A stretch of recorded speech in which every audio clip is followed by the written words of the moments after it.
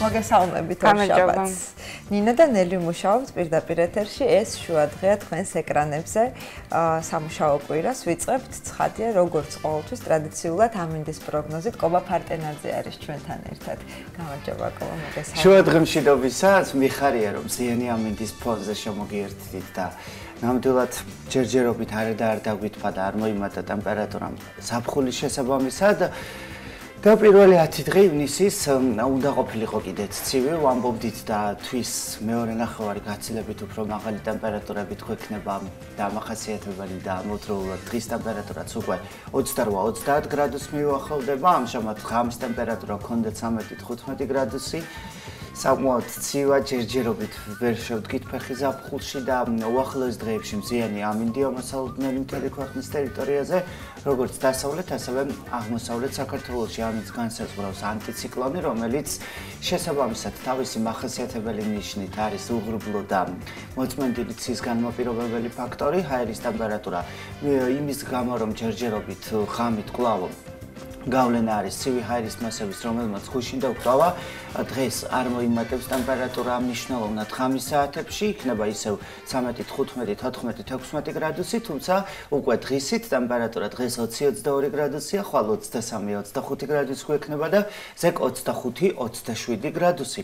და ასე გაგრძელდება სტაბილურად? ასე გაგრძელდება უახლოეს დღეებში უნალექო და მზიანი ამინდის შესაბამისად, ხოლო უკვე კვირის მეორე ნახევარში არასტაბილური ამინდები გვექნება კვლავ, მაგრამ ის რაც ჩანს სხვადასხვა სოციალურ ქსელებში ამინდის პროგნოზ გულისხმობს სხვადასხვა აპლიკაციებზე, ანუ გადაბმული წვიმიანი პერიოდი, ეგეთი რაღაც არ იქნება ნამდვილად, უკვე დაიწყება საზაფხულო ხანმოკლე წვიმები, რომელიც მთელი დღის განმავლობაში არ გაგრძელდება და მომდევნო კვირა ზუსტად ასე იქნება.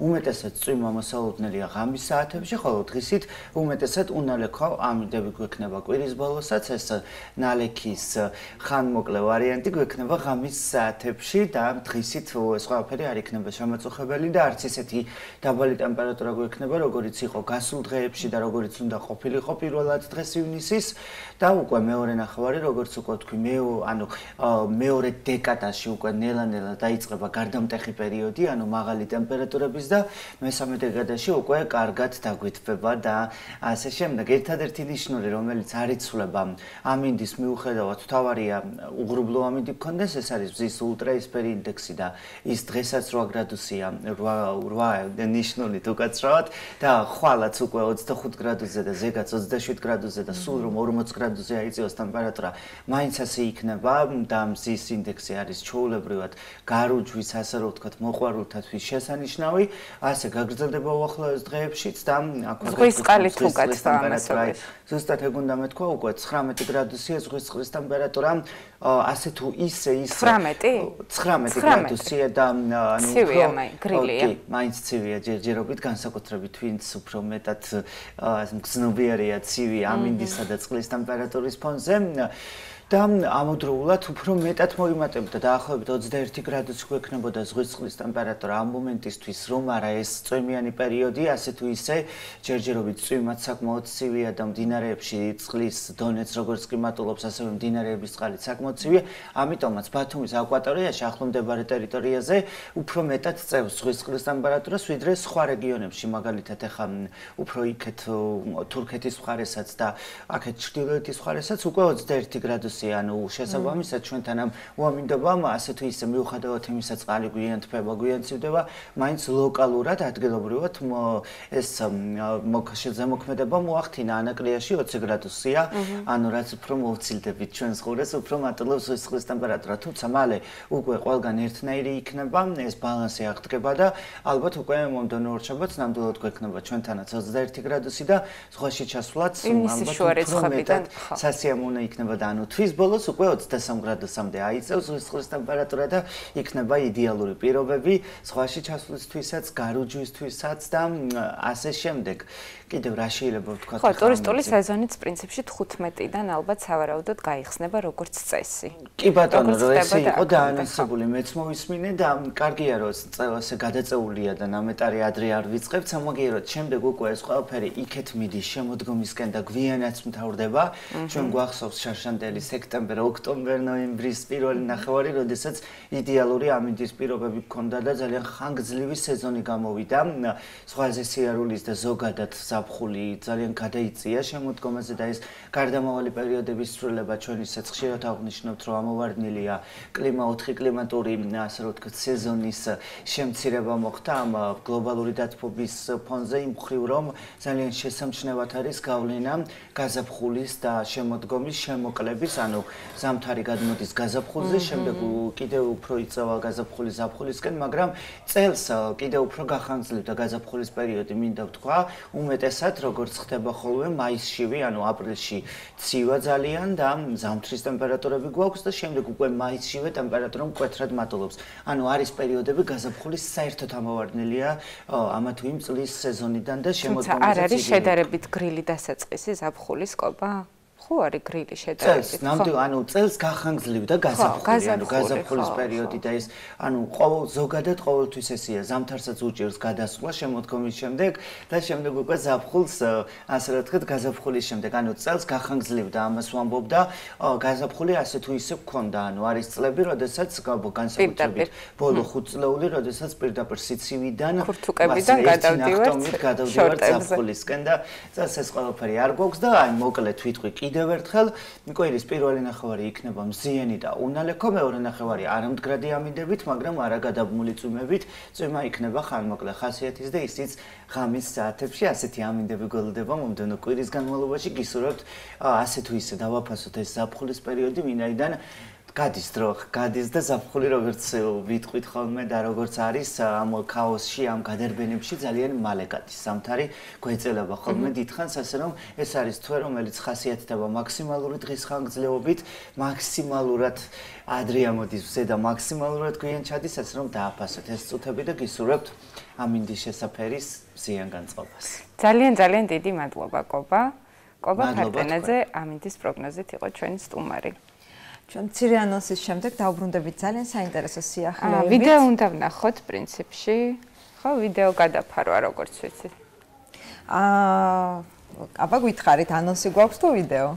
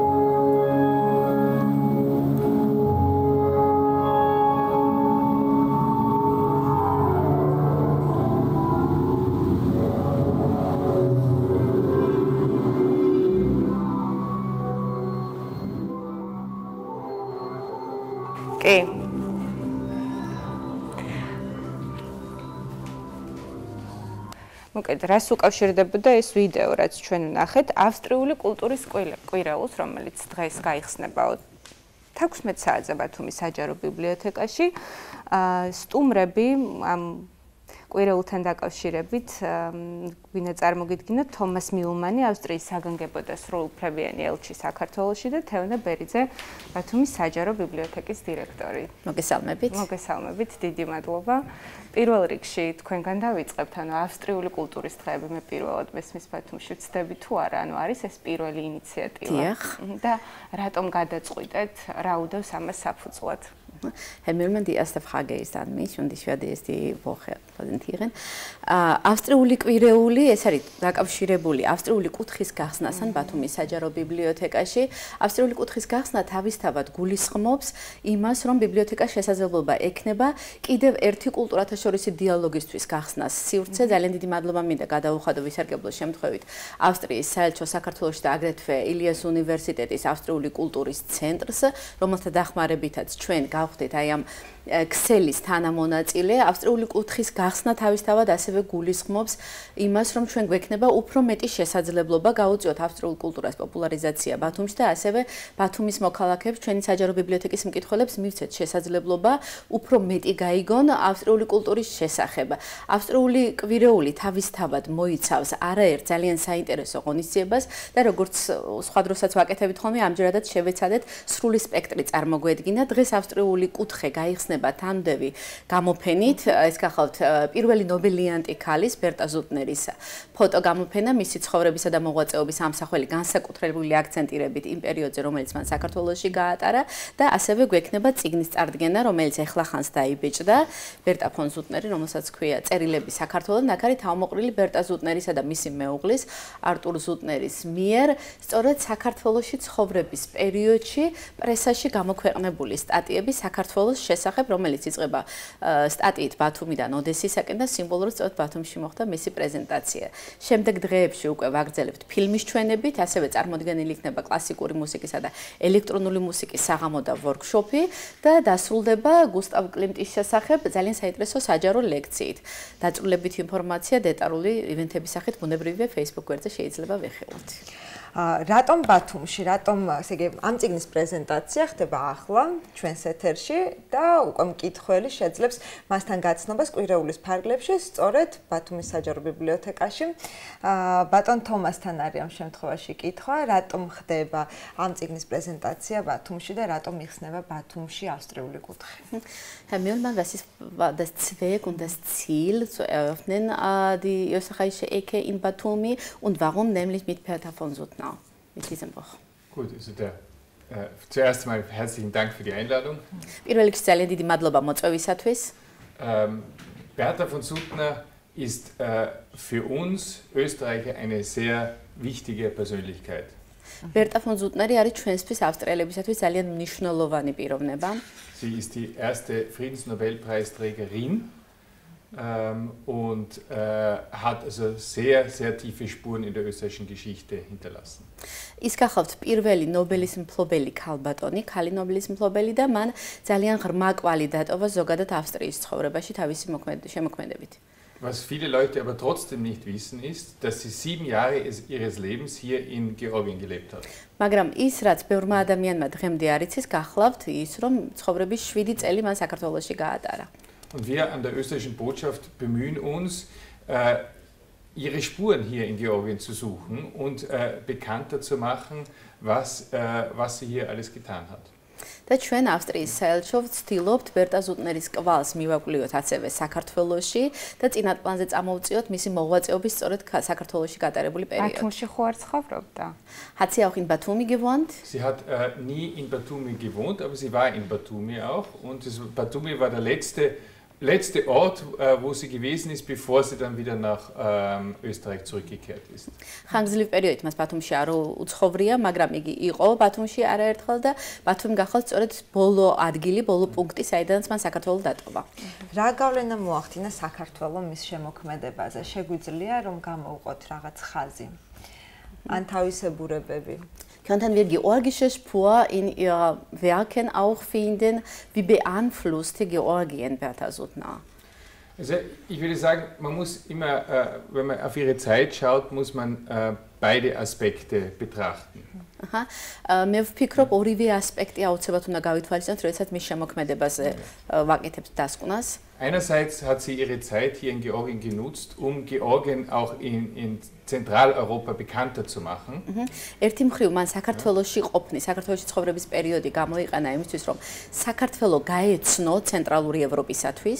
Sie hat also sehr viele Artikel geschrieben über ihre Zeit hier und in ihrer Zeit hier in Georgien.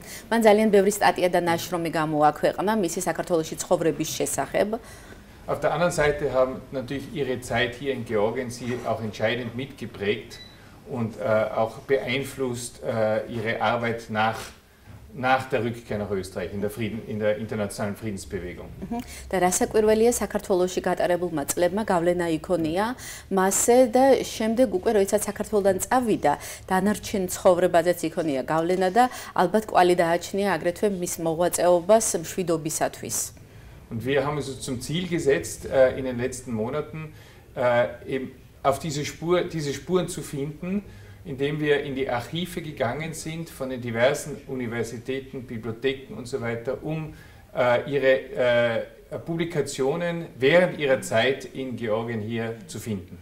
Das სწორედ აი ამ გავლენების საძიებლად თვეები დავხარჯეთ ჩვენ სხვადასხვა ბიბლიოთეკებში, სხვადასხვა არქივებში და შევაგროვეთ ის სტატიები, რომელიც მან საქართველოში ყოფნის დროს დაწერა. რას წერს საინტერესო საქართველოზე? Was Sie jetzt in Händen halten, ist ein Outcome dieser Bemühungen. და ჩვენი აი ამ კვლევაძიებაში გატარებული პერიოდის შედეგი გიჭირავთ თქვენ ხელში. რას წერს ძირითადად ან შთაბეჭდილებებს? Was schreibt über Georgien Berta von Suttner? Das muss jeder selber lesen, das werde ich jetzt nicht verraten. თითოეულმა თავად უნდა წაიკითხოს რას წერსო. Aber das Ziel eben, also ich bin heute hier in Batumi wegen 3 verschiedenen Sachen, davon sind 2 in Bezug auf Berta von Suttner. მე დღეს ბათუმში გახლა ვარ 3 ძირითადი მიზნით და მათგან 2 სწორედ ბერტა ზუნდნერთან არის დაკავშირებული. Einerseits wollen wir heute eine Ausstellung eröffnen, die ihr Leben porträtiert. ერთი მხრივ ჩვენ გვინდა გავხსნათ დღეს გამოფენა, რომელიც სადაც არის ასახული ფოტომასალა ბერტა ზუნდნერის ცხოვრების შესახებ. Zweitens wollen wir eben dieses Buch präsentieren, das gerade frisch aus dem Drucker kommt. მეორე მიზანი გახლავთ სწორედ აი ამ წიგნის პრეზენტაცია, რომელიც სულ ეხლა ხანს გამოვიდა სტამბიდან ფაქტიურად. Und der dritte Grund ist, dass wir 2 kleine österreichische Bücherecken eröffnen, die wir einerseits an der Schule Euro 2000 und andererseits auf der Stadt- und Zentralbibliothek hier öffnen wollen. და მესამე მიზანი ეს გახდათ ბიბლიოთეკის ავსტრიული კუთხის გახსნა ორ სხვადასხვა ადგილას. ავსტრიული კუთხე გაიხსნა სკოლა ევრო 2000-ში და ასევე იხსნება საჯარო ბიბლიოთეკაში. შეგვიძლია რომ წავიკითხოთ ყოველ შემთხვევაში თავები წიგნის ეს არის ბათუმიდან ოდესისკენ კავკასიელი ქალები მოგონებების სამეგრელოზე დასასრული ნანახი და ნაზრევი და ცალკე არის გამოყოფილი ენის ბუნება სადაც არის სასაუბრო მომავლის მსოფლიო ენაზე და რუსულზე და ქართულ ქალებზე შეგვიძლია რომ მცირე ამონარიდი წავიკითხოთ ის რომ საქართველოს ლამაზი ქალების ქვეყანაა ერთ-ერთი იმ საყოველთაოდ ხო ბრჭყალებშია მაგრამ პირდაპირ ამას გულისხმობს ერთ-ერთი იმ საყოველთაოდ ცნობილი ფრაზებიდან რომელთა ცოდნა ნებისმიერ ნორმალური განათლების მქონე ადამიანს მოეთხოვება იმის და მიუხედავად ექნება ამის სურვილი თუ არა შესაძლოა მავანმა არც იცოდეს რომ არსებობს ამავე სახელწოდების ოპერეტა მაგრამ განა შეიძლება წაკითხული არ ქონდეს თვალწარმტაცი ქართველი და ჩერქეზი ქალების შესახებ რომლებიც ნებისმიერი სულთნის ჰარემს ამშვენებდნენ არ არის მაინც და მაინც ასიხარულო ფაქტი მაგრამ აშკარად მეტყველებს სილამაზეზე ხანდაზმულ ქალბატონებს შორის ჯერ კიდევ არიან ისეთები, რომლებიც არ ღალატობენ ტრადიციას და ნაციონალური ტანსაცმლით იმოსებიან. მათ საცხოვრებელ სახლებში ვერ ნახავთ თანამედროვე ავეჯს. ყველაფერი ისევ აღმოსავლურ სტილში აცვიათ პრიალ აბრეშუმის ქსოვილისგან შეკერილი შლეიფიანი კაბა, წელზე შემოკრული აქვთ განიერი ლენტისგან დამზადებული სარტყელი, წინ შეკრული და ძირს დაშვებული გრძელი ბოლოებით. ძალიან კარგი თარგმანია, ვინ თარგმნა საინტერესოა. Ist die Übersetzerin? Mzia Galdavadze. Die ist seit vielen, vielen Jahren Leiterin der Österreich-Bibliothek in Tbilisi. ქალბატონი მზია გალდავაძე გახოთ თარგმნელი, რომელიც უკვე ძალიან დიდი ხანია, ბევრი წლებია ხელმძღვანელობს ავსტრიულ ბიბლიოთეკას თბილისში. Die sich also sehr intensiv auch mit dem Thema Berta von Suttner auseinandergesetzt hat. და ის აგრეთვე ინტენსიურად არის დაკავებული ბერტა ზუტნერის თემით. Auch sehr stark geholfen hat mit der Ausstellung, die wir heute eröffnen werden. ასევე ქალბატონ მზიამ დიდი დახმარება გაგვიწია გამოფენის ორგანიზებაში, რომელსაც დღეს ხსნით. Und die auch die treibende Kraft ist für die Bücherecken, die wir heute eröffnen. და აგრეთვე დიდი ძალისხმევა და შრომა ჩადო სწორედ ავსტრიული კუთხის გახსნაზე.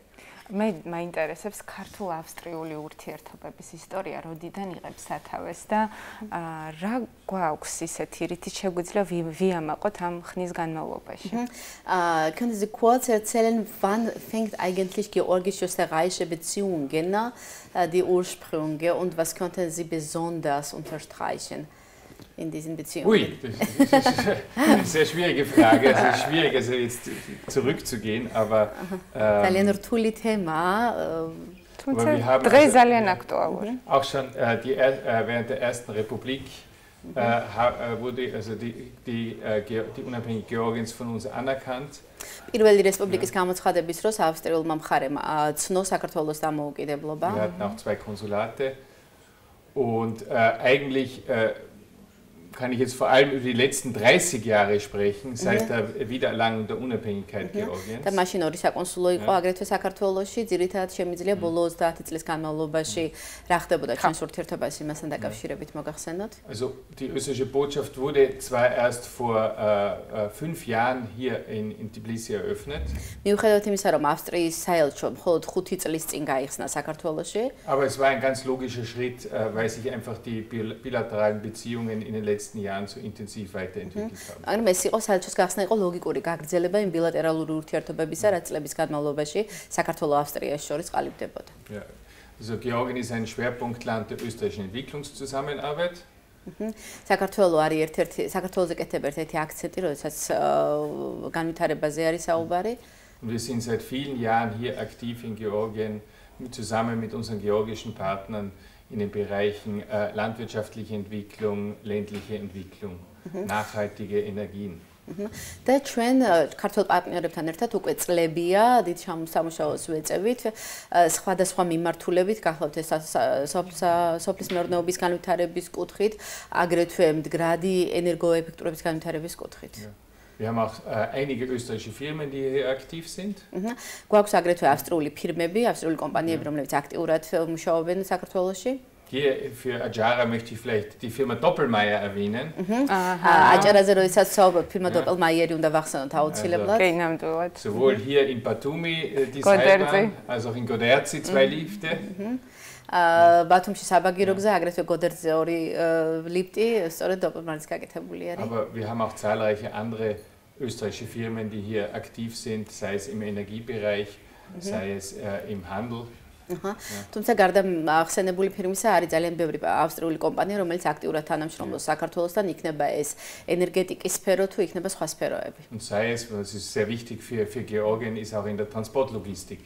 და საქართველოსი ძალიან მნიშვნელოვანია აგრეთვე სატრანსპორტო ლოჯისტიკის მიმართულება, სადაც აქტიურად ვართ ჩართული. Die Firma Gebrüder Weiß und sehr bald wird auch die Firma Schenker hier eine Niederlassung aufmachen. Gebrüder Weiß-ი ფირმა და ძალიან მალე შენკელიც აგრეთვე ფილიალს ხსნის საქართველოში. საქართველოსთვის ავსტრიული გამოცდილება, ევროპული კულტურა, ეს ყველაფერი ძალიან მნიშვნელოვანია და დიდი მადლობა, რომ ამის გაზიარების sachschwaleba არის. Diese Gazierების Georgien, die österreichische Erfahrung und überhaupt die österreichische Unterstützung und vielen Dank, dass Sie uns die Möglichkeit gegeben haben. რა არის ის, რასაც ავსტრია გაიზიარებს საქართველოსთან? რა არის თქვენთვის საინტერესო ქართულ კულტურაში და სახელმწიფოში? Was wäre für österreichische Seite auch interessant? Was konnte man, welche georgische Erfahrung konnte man auch Österreich mitnehmen? Also von Georgien nach Österreich? Ja. Ja, ich meine, Georgien ist ein sehr reiches Land. Man kann immer voneinander lernen. საქართველოს ძალიან დიდარი ქვეყანაა და ყოველთვის შეიძლება ერთმანეთისგან რაღაც ისწავლა. Ich glaube, ein Bereich, den die Österreicher lieben werden, ist, sobald Corona vorbei ist, wieder nach Georgien zu reisen. ერთ-ერთი უმნიშვნელოვანესი, რასაც წინა პლანზე წამოვწევდი, იქნებოდა ალბათ მოგზაურობა საქართველოში, როგორც კი კორონა გადაივლის. Also Georgien galt vielleicht vor ein paar Jahren noch als Geheimtipp. საქართველო კიდე წლების განმავლობაში ალბათ დარჩება როგორც საიდუმლო ქვეყანა, ბევრი ახალი შეუმთავაზებელი. Aber mittlerweile glaube ich ist Georgien mehr als ein Geheimtipp. თუმცა მე ვფიქრობ, რომ თანდათანობით საქართველო კიდევ სხვა მნიშვნელობა შეიძენს. ხო, აი ეს მაინტერესებს თუ შეიძლება რომ მგონი ზუსტად მივადექით იმ თემას. საქართველოს ტოლვა ევროკავშირისკენ, როგორ აფასებს ამ პროცესს, რაშიც ჩვენ ახლა ვართ? Und das Ziel Georgiens, ein Teil von Europa zu sein. Wie würden Sie den Prozess auch beurteilen? Was könnten Sie in diese Richtung sagen? Also wir respektieren die strategische Entscheidung ჩვენ პატივს ვცემთ სტრატეგიულ გადაწყვეტილებას euroatlantischen Integration und wir unterstützen Georgien, wo wir können auf diesem Weg. ჩვენ პატივს ვცემთ საქართველოს სტრატეგიას ევროატლანტიკურ მისწრაფებებს და მხარს ვუჭერთ ჩვენი შესაძლებლობების ფარგლებში. Der Weg ist ein langer, das müssen auch die Staaten des Westbalkans anerkennen, die also schon im EU-Erweiterungsprozess weiter sind.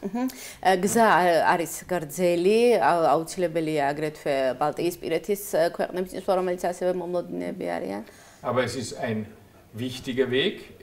Man macht diese Reformen ja nicht nur für die EU, sondern vor allem für die Bevölkerung. თუმცა ეს არის ძალიან მნიშვნელოვანი გზა და რეფორმები, რომელიც აუცილებლად გასატარებელი არის არა მხოლოდ ევროკავშირში გაწევრიანებისთვის, არამედ აგრეთვე ადგილობრივი მოსახლეობის კეთილდღეობის გამოძიებისათვის. Wir versuchen vor allem zu helfen, auch mit Erfahrungsaustausch, mit Best Practices, mit was es bedeutet, den EU-Acquis, den EU-Rechtsbestand umzusetzen in der Praxis. და ჩვენ ვეხმარებით გამოცდილების გაზიარების კუთხით, ვეხმარებით აგრეთვე იმის გააზრებაში, თუ რას ნიშნავს ევროკავშირში ყოფნა, რა მოთხოვნები არის სამართლებრივი საფუძვლები თუნდაც როგორია. Deswegen sind wir zum Beispiel im sogenannten EU-Twinning sehr aktiv. ამიტომ ჩვენ ეგრეთ წოდებულ EU-Twinning-ში ვართ ძალზე აქტიურები. Wo es darum geht, dass man österreichische oder europäische Institutionen wie ihren Counterparts hier in Georgien zusammenbringt, die dann sozusagen in einem bestimmten Projekt versuchen, also die notwendigen Anpassungen an die EU-Rechtslage zu machen. რაც ძირითადად გულისხმობს ავსტრიული თუ ევროპული ინსტიტუციონალურ დაახლოებას ავსტრიული და ქართული ინსტიტუციებისა, რათა უფრო მარტივად მოხდეს, უკეთ მოხდეს ევროპული გამოცდილების გაზიარება. ესე იგი, მაშინ ძალიან დიდი მადლობა ბატონო თომას. ჩვენ გვაქვს საშუალება, რომ ამ 5 დღის განმავლობაში ბათუმში, საჯარო ბიბლიოთეკაში უკეთ გავიცნოთ ავსტრიული კულტურა და ქალბატონო თეონა, კიდევ ერთხელ რომ ვთქვათ, რა ღონისძიებები გველის? დღეს კონკრეტულად გამოვყოთ, ხო? დღეს 16 საათზე გაიხსნება ფოტო გამოფენა ბერტა ფონ ზუტნერის ცხოვრებისა და შემოქმედების შესახებ განსაკუთრებული აქცენტირებით მის საქართველოს ფარგლებში გატარებულ წლებზე და აგრეთვე გვექნება წიგნის პრეზენტაცია წერილები საქართველოსდან, რომელიც ასახავს სტატიების კრებულს, რომელიც საქართველოში ცხოვრების პერიოდში შეიქმნა ბერტა ფონ ზუტნერისა და მისი მეუღლის მიერ და რომელიც ამ წიგნის შეძენა. შეძენა არა, მაგრამ არის სასაჩუქრე რაოდენობა და დაინტერესებულ პირებს შეუძლიათ რომ აგრეთვე საჩუქრად წაიყვან ბერტა აღნიშნული წიგნი. მე-19 საუკუნის ბოლოს შესახებ შეიტყონ ავსტრიელი ნობელიანტი წერლის გან. დიახ. და აგრეთვე საღამოს გააფორმებს ბუნებრივია, როდესაც ავსტრიულ კულტურაზე ვსაუბრობთ, შეუძლებელი არის მუსიკის გარეშე გააფორმებს ზაქარია ფალიაშვილის სახელობის სამუსიკო სკოლის მოსწავლეები, შესრულდება ავსტრიელ კომპოზიტორთა ნაწარმოებები ფორტეპიანოსა და აგრეთვე ვიოლინისათვის და კლარნეტი. უღრმესი მადლობა, მოკლედ თვალს ვადევნებთ, გელით კიდევ სტუმრად. აუცილებლად. დიდი მადლობა. დიდი მადლობა. მადლობა წარმატებებს გისურვებთ. დიდი მადლობა მოწვევისთვის. ქვეყანას გისურვებთ წარმატებებს ასევე. ჩვენ ხომ მცირე ვიდეო გვაქვს და განვაგრძობთ ახალი თემით, ქართული გამოგონებებით სულ ძალიან მცირე ხანში.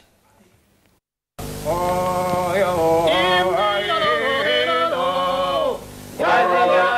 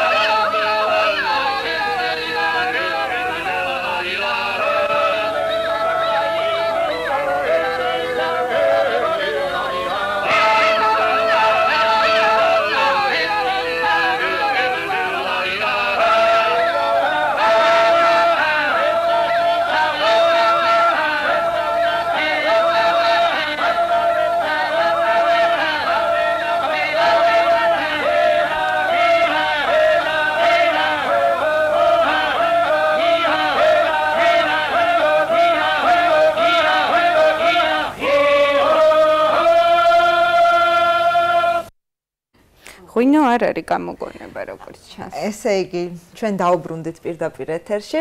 მიმდინარეობს კონკურსი საუკეთესო ქართულ პანდემიურ გამოგონებათა გამოსავლენად. საპრიზო ფონდი არის 20,000 ლარი.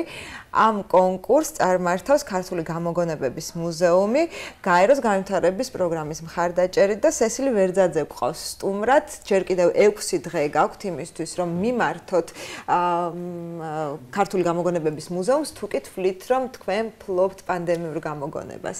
და ეხლა გავიგებთ კრიტერიუმებს, რას უნდა აკმაყოფილებდეთ, რა მიზანს ემსახურება ეს კონკურსი და რა გამოგონებებია შემოსული ამ მომენტისთვის. მადლობა, რომ მოვწანთ. მადლობა მოწვევისთვის და ამ შესაძლებლობისთვის, რომ ეს კონკურსი გავაცნოთ თქვენს მაყურებლებს.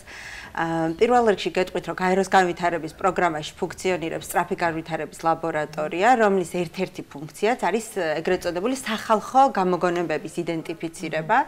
რაც ნიშნავს იმას, რომ მოვიდიოთ ინფორმაცია, როგორ აგვარებს მათ წინაშე მდგარ პრობლემებს ადგილობრივი მოსახლეობა თავიანთი ძალებით. საქართველოს საკმაოდ მდიდარია სხვადასხვა გამოგონებებით და შესაძლოა ვიდეოს მაყურებელი, ვინაც ეს ვიდეო იხილა, ახლა რაღაცა სიახლეები დაინახეს. მიუხედავად იმისა, რომ შეიძლება იცოდნენ, არ ახსოვდათ ან ასე შემდეგ. კონკრეტულად ამ კონკურსის ფარგლებში ვეძებთ გამოგონებებს, რომლებიც დაკავშირებულია პანდემიასთან და პანდემიის შედეგად დამდგარი პრობლემების მოგვარებასთან. ეს შეიძლება იყოს როგორც მატერიალური სახით, ისე არამატერიალური სახით.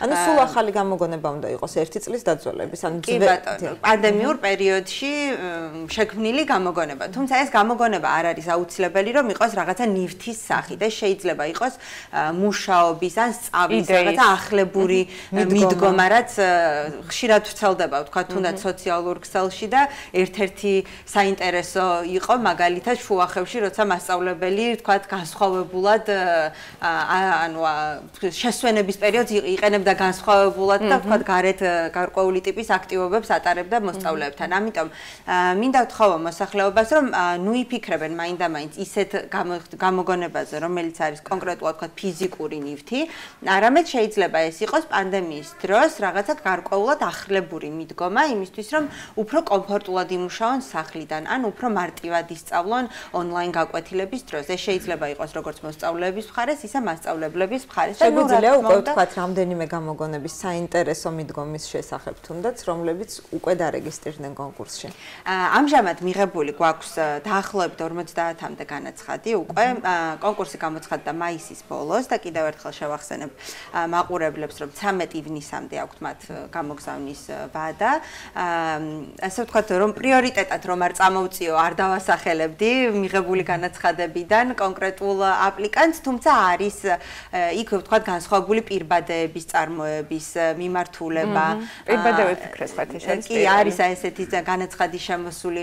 არის ასევე ვთქვათ ფიზიკური აქტივობების წასახალისებელი პროცესი და ფიზიკური აქტივობების ჩატარების ონლაინ მეთოდი და ვთქვათ აი ესეთი სხვადასხვა ტიპის მიდგომები, გამოგონებები, რაც გამოგვადგება როგორც ვთქვათ პანდემიურ პერიოდში, სანამ ეს პროცესი დასრულდება, ასევე შესაძლოა ამან განაპირობებს გარკვეულწილად ჩვენი ცხოვრების წესის ცვლილება სამომავლოდ და დაინერგოს უფრო მეტად თუნდაც ონლაინ სწავლება, ონლაინ მუშაობა, სახლიდან მუშაობა, რაც ბევრისთვის შესაძლოა უფრო კომფორტული იყოს და აი ამ პროცესის გასამარტივებლად და იმისთვის რომ უფრო კომფორტული გახდეს ესე ვთქვათ მოქალაქეებისთვის გვინდა რომ დავაიდენტიფიციროთ ეს გამოგონებები. რა ბედი ეწევა შემდეგ გამოვლენილ საუკეთესო მიგნებებს და მათ ავტორებს ცხადია. კი ბატონო, საპრიზო ფონდი გვაქვს 20,000 ლარის ოდენობით და გამარჯვებულებს პირველ რიგში გვაინტერესებს ანუ 20,000 ლარის მიღმა ჩვენთვის საინტერესო არის ის, რომ ეს გამოგონება თუ კი არის ლოკალური, მაგალითად რომელიმე სოფელში ან რომელიმე კონკრეტულ დასახლებაში, მაქსიმალურად ვეცადოთ, რომ თუ ის არის საკმაოდ გამოსადეგი ან ჭირდება ვთქვათ ოდნავ განვითარება და შესაძლოა სხვებმაც გამოიყენონ აქტიურად, მაქსიმალურად შევუწყოთ ხელი გამომგონებელს და თვითონ ამ გამოგონებას რომ გავრცელდეს როგორც საქართველოში, ისე გლობალურად. დაპატენტებაში ეხმარებით თუ უნდა დათმოს ამ შემთხვევაში სახალხოთ ეს გამოგონება? არა, ანუ ამ გამოგონების მფლობელები თვითონ რჩებიან და მაქსიმალურად დავეხმარებით დაპატენტებაშიც. ჟიურის წევრები არის არის ძალიან მრავალფეროვანი ამ კუთხითაც. ხო, საინტერესო კრიტერიუმები. ხო, აი ობიექტურობა არის მაქსიმალურად შენარჩუნებული, იმიტომ რომ ჟურიში წარმოდგენილი იქნებიან საერთაშორისო ორგანიზაციის წარმომადგენლები, ასევე მეცნიერები და მარკეტოლოგები, რომ ვთქვათ, სხვადასხვა კუთხით შეფასდეს ეს გამოგონება. გამოგონებისთვის აი კონკრეტულად რომ გითხრათ, რომ კრიტერიუმი არის, რომ იყოს ფიზიკური ან ვირტუალური, ესეთი არ არის, როგორც აღვნიშნე, უნდა იყოს უკვე არსებული პროცესი ან ნივთი, რომელიც თუნდაც პროტოტიპის დონეზე და არა ვთქვათ საბოლოო მუშა წარმოების დონეზე, უბრალოდ ეფექტი შეფასებული შეიძლება არც იყოს ჯერ. კი ბატონო, შეიძლება არც იყოს, შეიძლება უბრალოდ ერთი კონკრეტული პირი იყენებდეს თავის შინა მეურნეობაში ან რაღაცა თავისი შვილისთვის სწავლის პროცესში ან ასე შემდეგ. ჯერ არ შეუქმნია პროტოტიპი და იდეის დონეზეა, ვთქვათ, ნახაზი აქვს. ხო, აი ნახაზის შემთხვევაში გააჩნია იდეა როგორი არის. იქიდან გამომდინარე, რომ ვთქვათ, ნახაზის შემთხვევაში ნაკლებ სავარაუდოა, რომ გავსაჯოთ რამდენად მუშა იქნება იდეა. უფრო ნაკლებად შეიძლება ჰქონდეს შანსი, თუმცა თუ ეს იდეა არის მაგალითად ვირტუალურ საკითხთან დაკავშირებული, შესაძლოა ამ ტიპის იდეამაც მიიღოს გარკვეული ტიპის ინტერესი. ბედი უნდა სცადოს. ბედი უნდა სცადოს ყველა საავტორო უფლებებს არ ემუქრება. არა, საავტორო უფლებებს ამ შემთხვევაში არ ემუქრება არანაირი საფრთხე, მიუხედავად იმისა, რომ ეს არის რაღაც საჯარო კონკურსი, შემდეგ უკვე ინდივიდუალურად გამარჯვებულებთან ვიმუშავებთ ამ საკითხზე, რომ მაქსიმალურად იყოს დაცული მათი ინტერესი და ის რომ თქვათ გაგვიზიარებენ მათ გამოცდილებას და მათ გამოგონებას არ ნიშნავს, რომ ეს გამოგონება გადაეცემა გაეროს განვითარების პროგრამას და შემდეგ ისინი თქვათ ამის მფლობელები აღარ არიან. ესე არ არის. გამოგონების უეჭველობა როგორ უნდა დამტკიცდეს? ესე იგი ფიზიკური ნივთის შემთხვევაში, რა თქმა უნდა, შემდეგ უკვე ვთქვათ, ვთხოვთ გამომგონებლებს, რომ წარმოგვიდგინონ, გვაჩვენონ როგორ მუშაობს, ასევე აპლიკაციის ძალიან მარტივი აპლიკაცია პირველ რიგში უნდა ითქვას, რომ აი ელემენტარული ინფორმაცია მოეთხოვება და ეს ინფორმაცია, ანუ აპლიკაციო ფორმა არის გამოგონება G-ზე, სადაც ასევე არის იმის შესაძლებლობა, რომ აიტვირთოს ფოტო, ვიდეო მასალა. რაც ჩვენ მოგცემს იმის შესაძლებლობას, რომ დავინახოთ კონკრეტული გამოგონება ის რაც ტექსტში არის მოცემული ნარატიული ნაწილი ნამდვილად არსებობს არ არსებობს როგორ გამოიყურება ან თვითონ ის პროცესი როგორ ჩანს რომელსაც აღვიწერენ სააპლიკაციო ფორმაში მუზეუმის ფორმა იქნება თუ არა საბოლოო სადაც დაიდებენ ეს ნივთები ბინას თუ უბრალოდ აი ელექტრონული კატალოგი შეიქმნება დამთვალიერებელს ექნება საშუალება წლებთან ერთად უფრო მეტად შეემატება, გაიზრდება, ну რა არის გეგმაში? სამწუხაროდ პანდემიურ პერიოდიდან გამომდინარე, მაინც თავს ვარიდებთ ფიზიკურ გამოფენას ამ ეტაპზე ყოველ შემთხვევაში და ფიზიკურად მუზეუმის შექმნას, თუმცა ეს იქნება ვირტუალური მუზეუმი და ასეთი, ანუ Facebook და Instagram გვერდებიც არსებობს გამოგონება და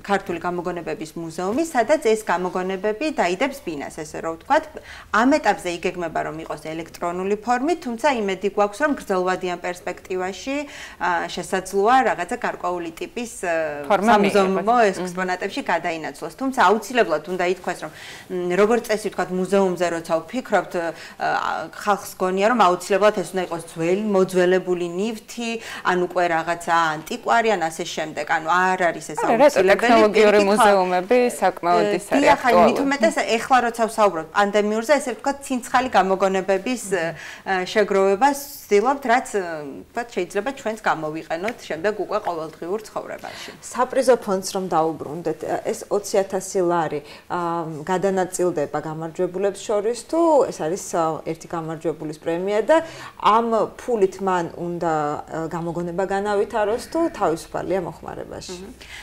20,000 ლარი განკუთვნილი, ანუ არის საპრიზო ფონდი, რომელიც შეიძლება გადაეცეს ერთს ან რამდენიმე გამარჯვებულს. გააჩნია რა ტიპის გამოგონებების შემოვა და როგორი იქნება ჟიურის გადაწყვეტილება.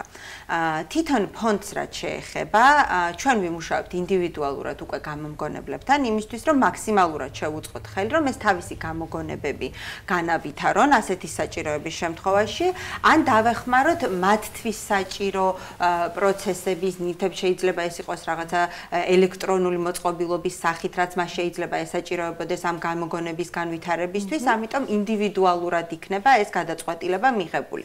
ჩვენ არ გვინდოდა თავი შეგვეზღუდა, თქვა და გვეთქვა რომ აუცილებლად ერთი და აუცილებლად რაღაცა კონკრეტული ნივთის სახით იქნებოდა, თქვა ეს პრიზი ან ფულადი სახით, ამიტომ მაქსიმალურად ვიტოვებთ ლავირების შესაძლებლობას, რომ მოვერგოთ იმ გამომგონებელს და მის საჭიროებებს, რაც გამოვლინდება კონკურსის დროს. ანუ შესაძლებელია მას წარმოება დაიწყოს, შესაძლებელია გამოგონების იმპლემენტაცია მოხდეს სხვადასხვა სისტემაში.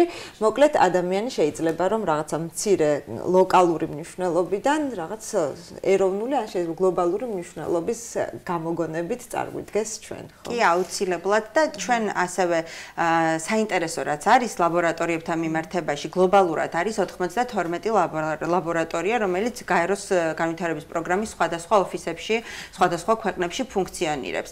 და ზუსტად ეს გლობალური ქსელი ჩვენ გვაძლევს შესაძლებლობას, რომ აქაური ადგილობრივი გამოგონებები გავაცნოთ მსოფლიოს ძალიან მარტივად, ჩვენი შიდა საკომუნიკაციო არხების მეშვეობით და შესაძლებელია ძალიან მარტივად და რეალისტურად, რომ აქაურმა გამოგონებამ პოვოს ინტერესი რომელიმე სხვა ქვეყანაში და მოხდეს აი ამ გამოგონების ექსპორტი სხვა ქვეყანაშიც, იმისათვის რომ მით უმეტეს, როცა თემატიკა არის პანდემიური, რაც გლობალურად ყველას გვაწუხებს, ძალიან მარტივად შეიძლება რომ აი ესეთი გამოგონებაც კი აღმოვაჩინოთ, რომელიც გლობალურად გავიდეს ექსპორტზე საქართველოს სახელით. თქვენი საყვარელი გამოგონება რა არის? ვინაიდან ამ კონკურსის ფარგლებში ვერ ვამბობთ, ზოგადად ქართული გამოგონებებიდან. საკმაოდ ბევრია სხვათა შორის ისეთი გამოგონებები, როცა ვფიქრობ, რომ აი რა არის საინტერესო. ვინაიდან უკვე ვიდეოში ვიხილეთ გარკვეული ჩამონათვალი და თან აჭარის ტელევიზია აუცილებლად უნდა იყოს აჭარული ხაჭაპური, რომელიც გლობალურად არის უნიკალური ფენომენი, აღიარებული. ასევე ჩვენი კუთხე ახლა საკმაოდ მდიდარი არის სხვადასხვა გამოგონებებით, ეს არის თქვა ლაზური ნავები, მაჭახელას თოფი, სხვადასხვა ტიპის გამოგონებები, რომლებიც ასევე ვთქვათ გლობალურად ძალიან საინტერესო არის. კი, და ცვლიან ისტორიასაც, ხო? კი, ცვლიან ისტორიასაც. აი საინტერესო, შემიძლია პრინციპში რომ ჩამოთვალო ახლა აი ვიდეოსთან ერთად. პოლიფონია, ქვევრი, ოქროს საწმისი, ბაქტერიოფაგი, გახვეტილი ათეთრიანი. ხო, ეს აუცილებელი ბალენსიაგას, ხო, ბოტასი, ნუ რაღაც სტილი ეტყო, ტრიპლ S, სვანური ქუდი, სვანური ჩაფხუტი ძალიან საინტერესოა ასევე. ჩაისაკრეფი მანქანა. ჩაისაკრეფი მანქანა, აჭარული ხაჭაპური, ჩაისაკრეფი მანქანა პრინციპი. ტარხუნის ლიმონათი რა ძალიან მიყვარს, ცეცხლგაუმტარი სამოსი, ეს კარგია, ნაბადი. ხინკალი, რა თქმა უნდა. ხინკალმჭერი, ესეც საკმაოდ უცნაური რამეა.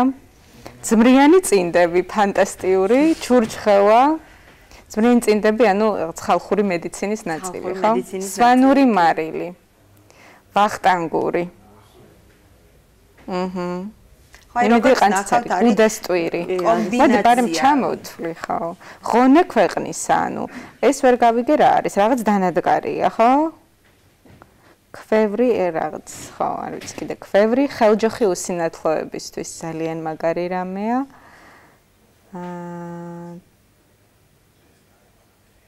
24 გამოგონება. დავით კაკაბაძის 3D კამერა. ალექსანდრე ქართველიშვილის თვითფრინავები. ბრავო. ჰარვესტერ რესაიკლერი. ეს რაღაც ტექნოლოგიური. ტრიპექსის სასუნთქი აპარატი.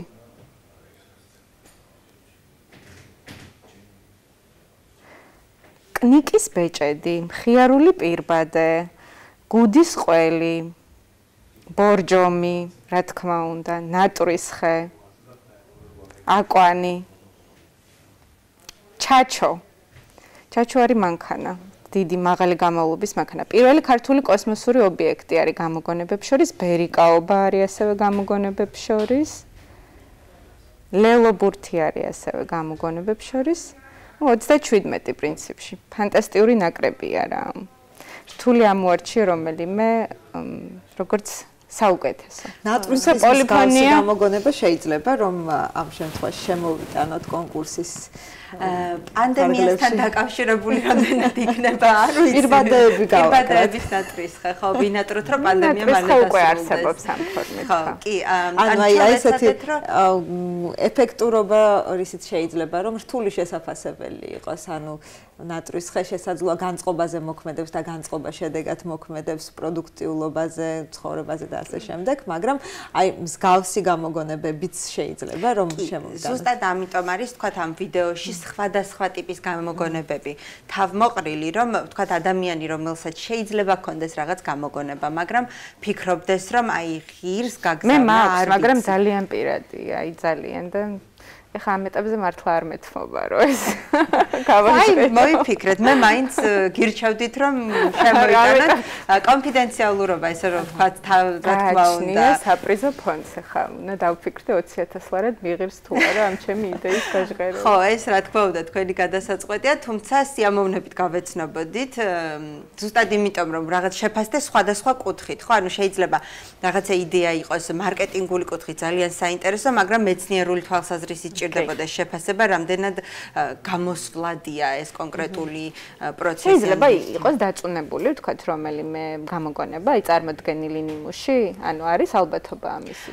რა თქმა უნდა, თუ ვთქვათ, გამოგონება არის, ну, პირველ რიგში ის კრიტერიუმი, ცალსახა კრიტერიუმი, რაც არის, რომ უნდა იყოს პანდემიური, პირველ რიგში ამით გაიცხრილება ყველა შემოსული განაცხადი. შემდეგ უკვე საუბარი იქნება იმაზე, რომ ვთქვათ, რომელი უფრო დიდ ეფექტზე შეიძლება გავიდეს და ვთქვათ, მასიურობა რომელ შეიძლება უფრო ჰქონდეს. ასევე ვთქვათ, თუ რაღაცა ტექნოლოგიურ მიგნებაზეა საუბარი, ან რაღაცა ფიზიკურ ნივთზე, შეიძლება შეფასდეს, რომ რამდენად შეიძლება კარგად მუშაობდეს ეს კონკრეტული ნივთი.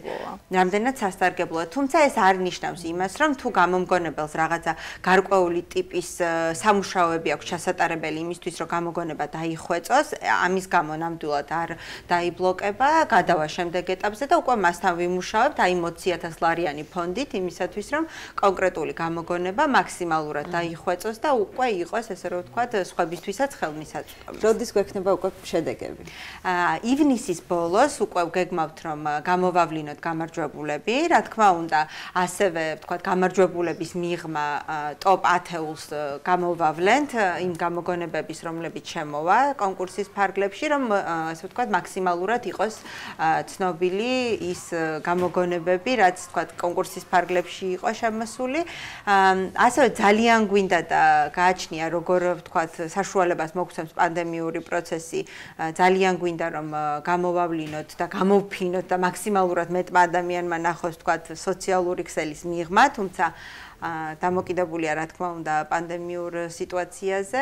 ამიტომ გვაქვს ძალიან ისეთი კარგი გეგმები, რომ სახალხო გამოგონებები გამოვავლინოთ. მედიის ყურადღებას აუცილებლად მიიქცევს და ეხლა ნორჩი გამოგონებლები გამახსენდნენ, ანუ ბათუმშიც და თბილისშიც საკმაოდ ბევრი ყავს ისინი და ვფიქრობ, რომ მათ აუცილებლად დაინტერესებთ. მეც დიდი ინტერესით და სულ მოუთქმელად ველოდები, ანუ რა არის ახალი, რამაც შეიძლება აი ამ ჩამონათვალთან დაიდოს ბინა სამუდამოდ. არ არის გამორიცხული, რომ 38 არ არის გამორიცხული, რომ აღმოვაჩინოთ ასეთი ახალი რამ. დიდი მადლობა, ძალიან დიდი მადლობა ამ ინიციატივისთვის. მადლობა ზალჩიხლაძეს უნდა დაუძახოთ, თქვენ დარჩით ჩვენთან ერთად. ზალჩიხლაძე, ჩვენი კოლეგა. მადლობა ზალ რომ მოხვედი. ბატონ ზალ, როგორ ხართ? კარგად, ხალბატონო ნინო, თქვენ როგორ? შენივრად. ესე იგი, ბატონი ზალი, მე მგონი ახალ საქმიანობას აი გუშინ გავყევი ჩვენი თანამშრომელია კოტე გიორგაძე, რომელიც ცნობილი სპორტსმენი ტელევიზიის. სიახლეების ლარასდროს უნდა მონადირე სპორტსმენი. ცადოთ რაღაც ახალი იმისთვის, რომ გაგვეხსნას თვალსაჩინო. აი სასტენდოს როლაზე ვიყავი, სასტენდოს ნიშნავს აი თეფშები როა, ხო იცით? ხა. ესე უშვებენ და უნდა გაარტყან ჰაერში, ანუ მაგას ჩატარდა ჩემპიონატი. მონაწილეობდა 50 ადამიანი. არა, აი რაღაც პატარა მანქანასავით არის დანადგარი, იმას ჩადებენ თებს, გამოკრავენ ხელს და ფრიზბის მსგავსად. შენ სცადე რა თქმა უნდა. არა, მე არა, ხელი არ შეუშალე, იმიტომ რომ მაინც იქ 50 მონაწილე იყო, წვიმდა თან. მოგერიდა თუ შეგეში. არა, მომერიდა თან, იმიტომ რომ ხელს არ შეუშლი მეთქი ვინეს პირობა შენი პირველი წარუმატებლობა მახსოვს. მე არც ვარ. მე კოტე ევროპაში. ეს როლის გამოცდილება არ მაქვს თან და რაღაც. ვაცადე ბიჭებს ესე. რატომ მოგვიტანე ეს სიუჟეტი, რა უნდა ვნახოთ? აი, თან საინტერესოა იმით, რომ ჩატარდა აქ ჩვენთან აჭარაში, ჭარნალში და მონაწილეობას იღებდა საქართველოს ყველა კუთხიდან ადამიანები, თბილისიდანაც იყვნენ, გურიიდან. და შეხვდნენ ერთმანეთს, ანუ უფრო მეტად მონადირეები არიან მაინც.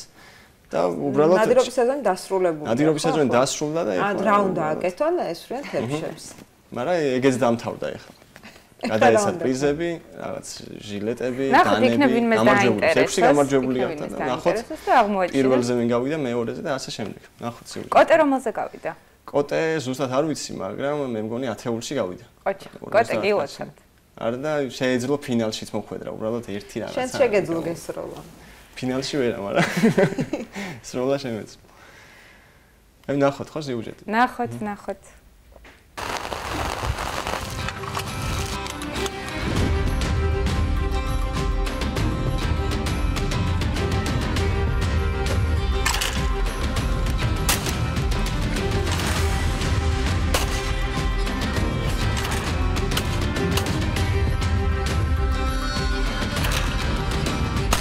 წელია უკვე ბათუმში ტარდება ღია ჩემპიონატი სპორტინგში, ანუ მოძრავ სამიზნეებზე სროლაში. ღია ჩემპიონატია, საქართველოს სხვადასხვა კუთხეებიდან ყავს მონაწილეები. გასულ წელს ყავდა 35 მონაწილე, წელს გაცილებით მეტია 50 მონაწილეა. მონაწილეების რაოდენობას მოკეთ ვინც და დასწრებაზეა, რა პირველი 50 სია შეივსოს, უკვე მე ვეღარ დავამატებ სამწუხაროდ. სამომავლოდ ვფიქრობთ, რომ აჭარაში დაინერგება ეს სპორტის სახეობა, უფრო განვითარდება და აჭარის სპორტის დეპარტამენტი მხარში გვიდგანს. წელს ჩვენს მონაწილეებს გადასცემს საჩუქრებს და სამომავლოდ ვფიქრობ ჩვენი მსროლელები ევროპაზეც გავამგზავრდეთ.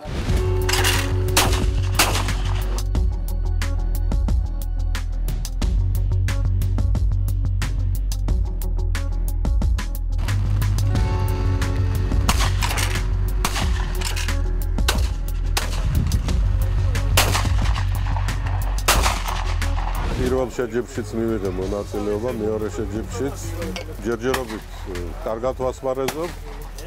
ნახოთ შედეგი როგორ იქნება საბოლოოდ. წინა შეჯიბრებში საშუალო შედეგი მქონდა და ეხლა იმედია უკეთესი მექნება. 1970 წლიდან სროლობთ მონაწილეობდი სასტენდო სროლაში. ადრე ბათუმს ჰქონდა სასტენდო პოლიგონი. იმის მერე სპორტით გაქრა აჭარაში და ახალგაზრდები ვერღებულობენ მონაწილეობას შეჯიბრებებში. კარგი იქნება თუ მთავრობა ჩაერევა ამ საქმეში და დააფინანსებს, რომ ერთი სასროლის სტენდი იყოს.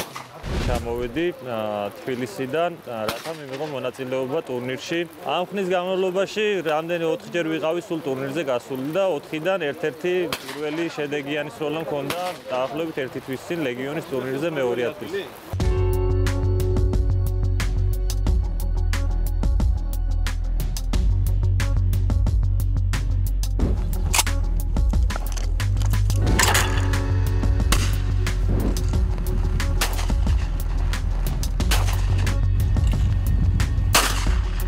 აჭარას ჭარნალის ტერიტორიაზე ჩატარდა მორიგი შეჯიბრის სპორტინგში მოძრავ სამიზნეებზე სროლაში. ფინალში გადავიდა საკუთრების სროლი და ფინალში გამოვიდა მე შემდეგს საკუთრების სამეული. გამარჯვებული გახდა გურიის წარმომადგენელი ზურამ გალობლიშვილი პირველ ადგილზე, მეორე ადგილზე ასევე გურიის წარმომადგენელი გიორგი ებრალიძე და მესამე ადგილზე გავიდა აჭარის წარმომადგენელი თამაზ ლამპარაძე.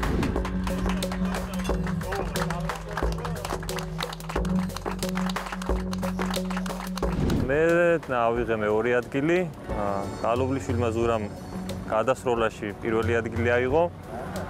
ულოცავ მას და ყველა გამარჯვებულს, ყველა მონაწილეს ულოცავ დღევანდელი დღეს, ესე ლამაზად დამთავრებას და რა ვიცი. იმედია ხშირად ჩატარდება კიდევ ესეთი ლამაზი ტურნირები.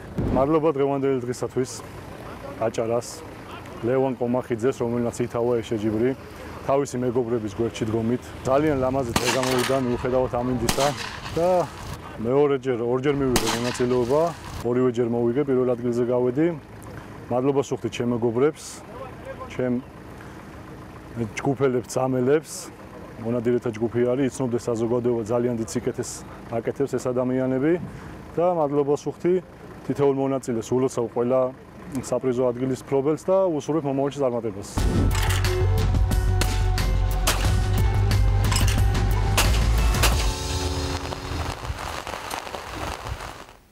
როგორ გაგიძლო გულმა და არის. უბრალოდ ერთი პრობლემა იყო, ძალიან დიდი პრობლემა, გავიყინეთ. ძალიან სიცივე იყო და ძალიან წვიმდა თან. და ალბათ ძალიან საინტერესო იქნება და თან წვიმის თავისებურების გათვალისწინებით სროლა. ანუ მაგათ მონადირეებისთვის წვიმა კარგია ისე ნადირობისთვის. ფრინველი დაბლა ჩამოდის და ესენი უჩვეულები არიან მეტნაკლებად. ნატრულობდნენ გუშინ რომ ანუ ნადირობდეთ თუ ეხლაო. აზარტულია ზაკო, ანუ აზარტული არის, მაგრამ მე დიდად ვერ დავინტერესდი ეხლა ნაკლებ. გეტყობა. კარგი, შემდეგ შეჯიბს რას აპირებ? აი, შემდეგი შეჯიბრი იქნება, ეხლა მიმდინარეობს ბილიარდში, შეჯიბრი 5-დან იწყება თუ არ ვცდები, ანუ გუშინიდან დაიწყო. ჩემპიონატია? და ხო, ჩემპიონატია, ერთ-ერთ საბილიარდოში მიდის ეს ჩემპიონატი და 8-ში და 9-ში მთავრდება. და აი, ჩართვა გვექნება საბილიარდოდან უახლოეს მომავალში. ხვალან ზეგ. მან ზეგ უფრო. ცდიბეთ მან. სალევანი ისვენებს ხო ეხლა? იცი, ასე თუ ისე ვიცი. სალევანი ისვენებს და შემცვალეო ესე. ზამენაო. ხო, მოკლედ ესე იგი თუ ბილიარდი გვიყვარს, შეგვიძლია ბილიარდი ვითამაშოთ, ან ვუყუროთ Google შემატკივროთ, თუ იდეები გვაქვს და გვინდა გავაზიაროთ, გამოგონება G-ზე შევდივართ და 13 ივნისის ჩათვლით რეგისტრირდებით. ავსტრიული კულტურით თუ არ დაინტერესებულები, მივდივართ საჯარო ბიბლიოთეკაში უახლოეს 5 დღის განმავლობაში. მოკლედ რაღაცა მომავალი ნებისმიერ შემთხვევაში ყოველდღე ვუყურებთ შუადღეს 13 საათზე ჩვენამდე გემშვიდობებით ნახვამდის ხვალამდე. ბედნიერად, მადლობთ რომ ჩვენთან ერთად იყავით.